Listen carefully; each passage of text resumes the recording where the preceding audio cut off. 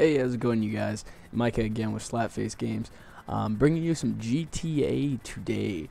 If you're anything like me, you've been getting kind of upset with all the games that you own because it's just kind of that kind of season. You're game hopping around, trying to figure out what's fun to play, what are my friends playing, and I just wanted to come at you with a quick thing to do in GTA to keep things a little fresh, a little fun when you're hopping in with your friends. So what you're going to want to do is you're going to want to hop into some kind of aircraft, preferably a helicopter, because that leaves you with a parachute. Wink, wink, nudge, nudge. What are we going to do if we get to the top of Mount Chiliad?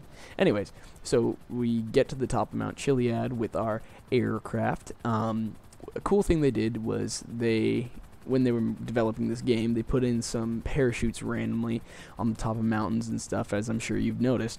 You'll be like, oh, hey, why is there a parachute just randomly on the goat trail up here?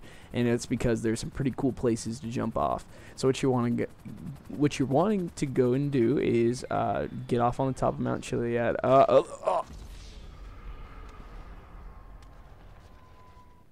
Anyways, so you're going to want to come to the top of Mount Chiliad. I like equipping my parachute so I know that I have one, because I've jumped off many a time. Like, ow, ow, ow. Anyways, so we're going to the top up here. If you don't have one, then usually one spawns right here for you.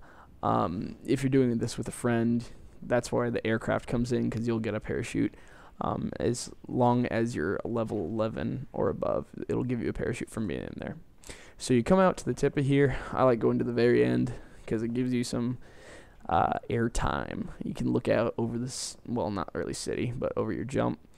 And then, woohoo! And I like not pulling my parachute right away, doing a little wingsuit kind of thing. Doing some free falling. Avoid those pillar things in the middle for the cable car, because those will mess you up. Been there, proven that before. So go ahead, pull your chute when you're ready. It's just kind of a fun thing to do. I like trying to go as long as I can without pulling my chute. Tree. Also, guys, this is great for when there's those competitions around for open your parachute closest to the ground. You can win those. Is that a train that I hear? Oh!